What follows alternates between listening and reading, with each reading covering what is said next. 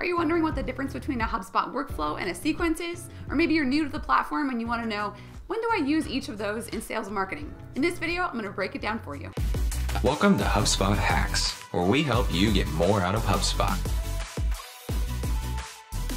HubSpot has a powerful automation tool, and depending on what feature set you have inside of the sales, marketing, or service modules, you have access to what's called workflows and sequences. Now, those both automate actions inside the sales and marketing activity in your company, but they're not the same thing. So let's break down what each one is and when you might use each inside of your organization. So for starters, I've got sequences pulled up.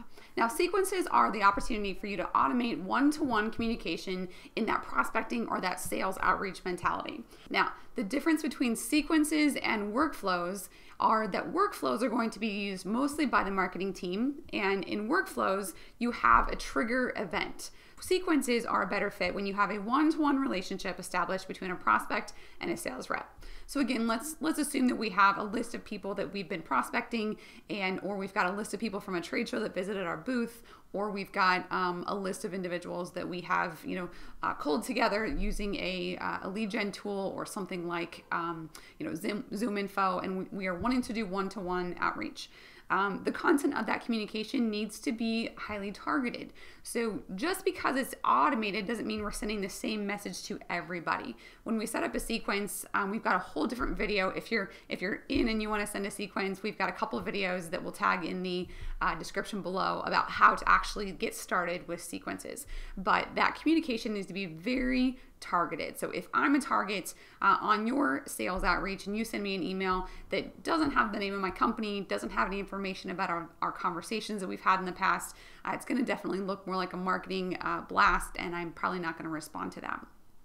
Now, a sequence is also a better fit when a reply to an email is the next step, or we talk about what the next step is. So maybe it's booking a meeting.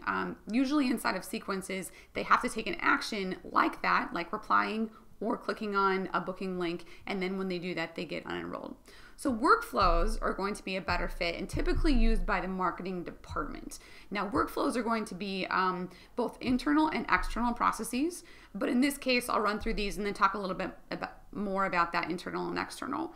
So workflows are a better fit if you are sending, again, like really stylized. When we think quote unquote marketing emails, we tend to think of, the really nicely designed emails that might come in our inbox looking like a newsletter or a promotion. Those would be only able to be automated inside of marketing workflows. Inside of workflows, the action here is also triggered automatically, which is different than sequences. Because in sequences, and I'll show you here in a second, sequences you have to individually enroll each contact, or you can mass enroll, but you're enrolling contacts with a click of a button versus doing something automatically and then someone that gets that email.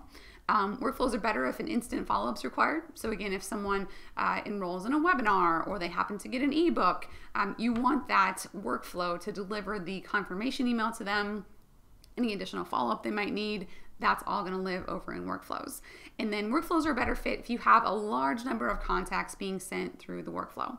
So this is where we're going to get into that internal and external processes. So in internal processes, or a couple of internal processes that you may consider when you're looking at workflows, for example, this would be the way to say, if you're using, let's say, deals, and you want to alert other team members when a particular deal has reached a certain stage, you can get an email to your whole team. We can all get text messages when things move inside of your CRM.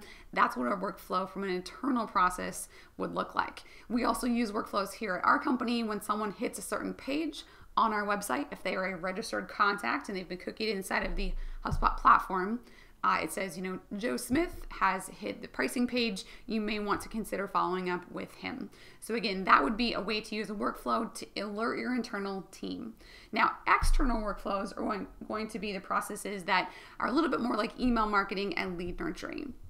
So external workflows, again, would be someone visits your landing page to get your ebook. They then request that ebook. It gets automatically emailed to them, and then they enter a nurturing sequence where they have additional emails that are dripped out to them. And again, if they take action, then perhaps you have another workflow that says, hey, so-and-so actually viewed 3 of those articles that you sent out. And then you pass that on to the sales team. And then at that point, if the sales team has a workflow to create an automatic task for them to call that person and they don't respond, they may consider then moving them over to what we would call, again, a sequence to do a one-to-one outreach to connect on a sales front. So within each of these, I'm going to show you real quick the difference between enrolling or getting them started inside each one. So sequences, you're going to have to set up a sequence first. And again, a sequence is a series of activities. And we'll do this real quick here in this video, not to the full extent. Again, we have another video about that will show you this. But let's just consider this product or demo request. So this might be if someone had visited your website, submitted a demo request, they may have been entered into a workflow to say so-and-so actually requested a demo, and then you used a workflow to pass this lead on to a sales rep, and then the sales rep comes in and says, I'm going to go ahead and start a sequence out to that prospect. So in this case, I've got a product or demo request. You see these templates here. These are things you have to go in and fill out. And then we've got different days, set. This is day 1, day 2, whatever that happens to be. So if I create this sequence, I'm not going to create this now. Again, we have a different video on how to do that. But if I selected this sequence, let's just say this one here, I actually have to go in and enroll individual contacts into our sequence here. And so that's how that happens. Again, it is a one-to-one or one-to-many, but you have to actually push that button to enroll the contacts inside of sequences. The other thing with sequences is, again, since it is a sales-driven activity and a one-to-one, I can actually do that here in my inbox if I have the Gmail or the Chrome extension enabled here. We have a different video on how to do this, how to set up the Chrome extension inside of both Gmail and Outlook. So if you need that, check out that video in the description below. But here, if I have a contact loaded, I can go ahead and enroll them in a sequence right here inside of Gmail. And again, it's a one-to-one. And the automation that happens here is the automation that's individualized to that contact. And if they reply, then they get removed from that sequence and no other automation happens. Now, again, inside of sequences, we don't have other things happening like if they do this, then that happens. And if they do this, then that happens. That is what workflows are for. So I'm going to exit out of this and walk over to workflows here. So for workflows, since you don't have that, I have to push the button and actually get the person inside of that automation activity. Here, workflows are triggered by activities or changes in fields, and it's happening automatically.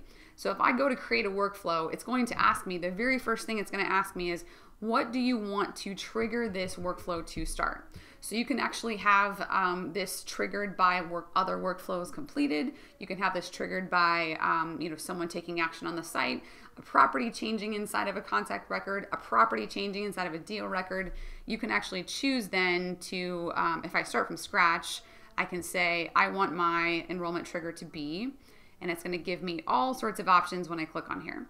So again, lots and lots and lots of options to choose for your workflow triggers. It's not going to say internal or external like I just talked about it, but that's how I want you to think about it when you think about workflow triggers. And again, if someone takes this action, then it's an if they did this, then go here. If they didn't do this, go here. Those are called if-then branches. We've got a whole other video where you can learn how to set up your first workflow. So again, check that out in the description below if you're interested in that. So that is the difference between workflows and sequences. Again, workflows a lot more marketing focused, internal, external processes. Sequences are going to be one-to-one sales, and they're automating a lot of that activity, trying to get to that person for a sales conversation. For more tips, tricks, and how-tos, go ahead and hit that subscribe button. And if you have any ideas for topics for future videos, drop it in the comments below, and we'll see you next week.